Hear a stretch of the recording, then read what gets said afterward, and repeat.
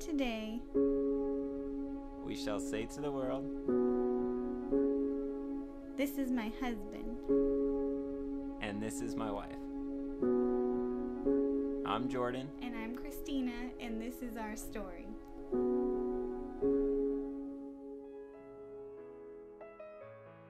In 7th grade, I started going to Calvary Chapel Christian School, and that's where I met Jordan. I had my group of friends, and Christina had her group of friends, and didn't really talk too much in junior high. All I remember really about Christina in junior high is that Nick and Dylan pointed her out to me, and I just thought, oh, you know, she's really pretty, but, you know, I don't really have a chance. There's no point in me going up to her and talking to her or anything. I remember talking to him on Instant Messenger on AOL a couple times, and I remember that his screen name was something funny about aliens or Star Wars or something like that. Remember, she had the name like Twinkle Toes, and I had the name Invader Lord something, I don't remember. And I remember sitting behind him in English class, but that's about it until the 9th grade when he asked me to the winter formal. And I remember Dylan suggested the idea to all my friends about us asking a girl to this banquet. So I remember me and Dylan that night we're at my house and on my bed, and we got the phones and everything. And I remember me and Dylan just sitting there all nervous, our hands are sweating and everything. And I remember dialing her number, and I almost hung up the phone after I dialed the number because I just got too scared to stay on the phone. But her mom answered the phone, and I asked her, you know, if Christina's there, I'd like to, you know, talk to her and stuff. But I wasn't home. I was at a friend's house practicing for cheerleading tryouts. Her mom said that Christina was gone at the moment and that she would call me back. And when my mom picked me up, she told me that a boy had called for me. And I remember being so nervous and scared to call him back, but I did. And he asked me to the formal, and I said yes, of course. And then he wanted to go on a date or two before the formal to get to know each other, he said. I remember my mom telling me that it'd be a good idea if me and Christina just went on a date or something before the banquet to get to know each other. So we arranged to go to the movies with Dylan, and we went with Laura Ashley. The whole time I was just thinking about holding her hand, because one of my friends had told me, oh yeah, she wants you to hold her hand, and my sister told me too. So I remember the whole movie just thinking about holding her hand, and then eventually I just did it, and I asked her before, and she said yes, so we held hands. And I was so nervous, and it was so awkward, and our hands were all sweaty, and we didn't hold hands for a long time after that. And then after that, the next thing we did was go to the winter formal.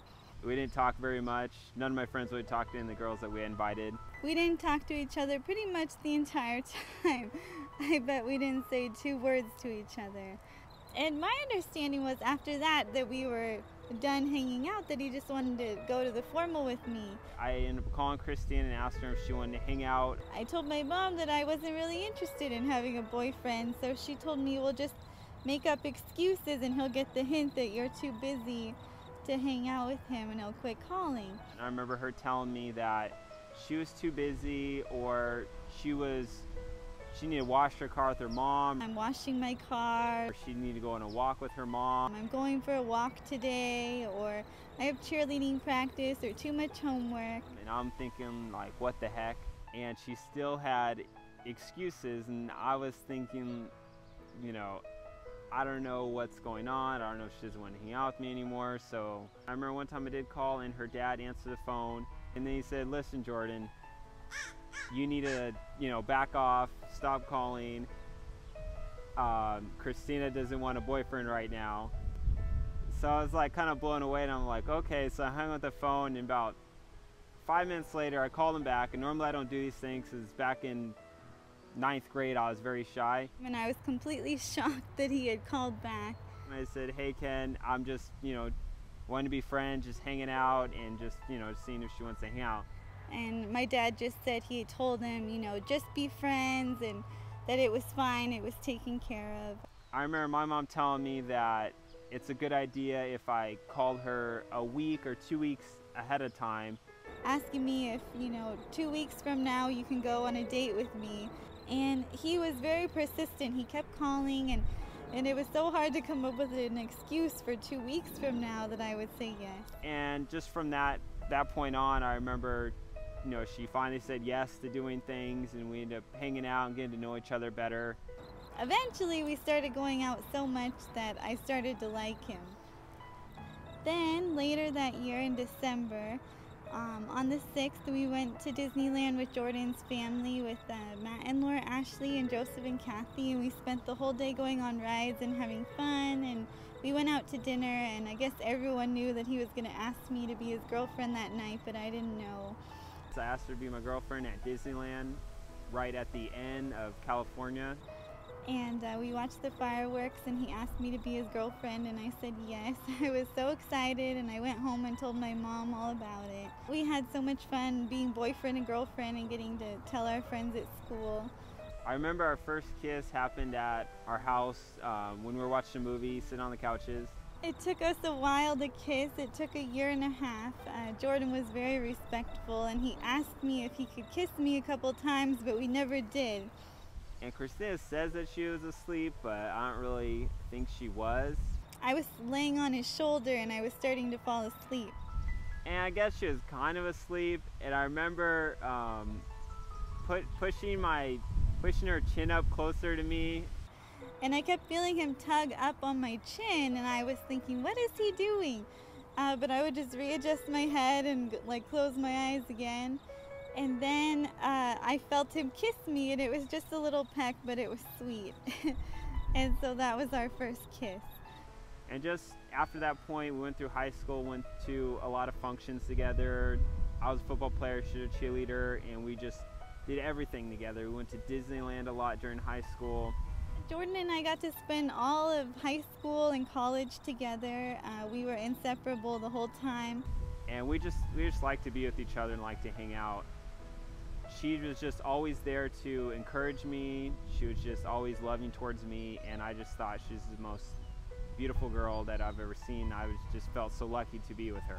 We were each other's best friends, and then we went off to college, and I decided to do nursing, and Jordan at first thought he wanted to do EMTs, but then a year later he joined me at Cal Baptist, and so we got to go to school together again. So that was fun. We drove together on some days, and we ended up taking some classes together, and we just went through the nursing program and everything. We were able to talk about different things about the nursing program, and we just like to be with each other and like to hang out.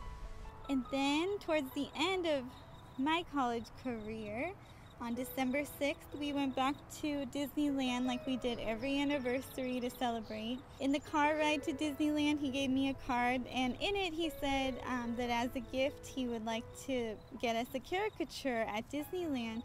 He insisted, so we sat down and we started getting our picture drawn, and a crowd started forming around us, and I thought we were both so clueless as to why everyone was watching us, and we were talking like, oh my goodness, I can't believe everyone's staring at us, and we were saying, okay, just look at the ground and pretend nobody's here. And so then when the girl was done, she stood up and she said, okay, and I stood up and I turned to look at the picture, and it had Jordan with the ring box open, and it had words coming out of his mouth saying, will you marry me?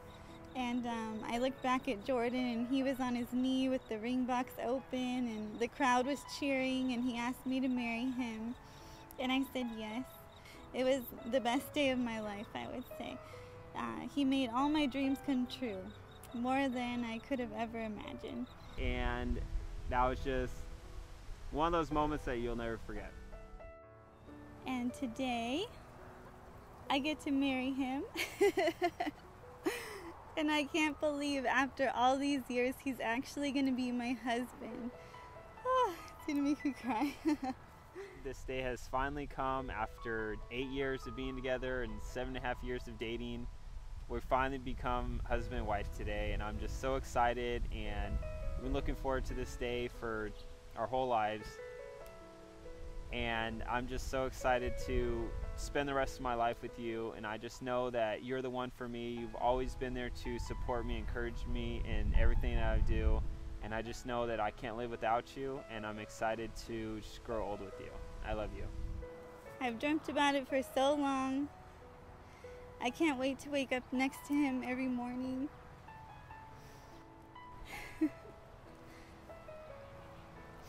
I can't wait to spend my life with him. And I love him more than anything, so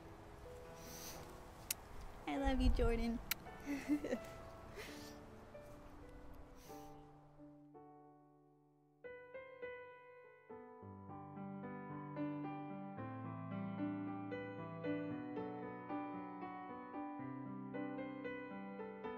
This is my husband, Jordan.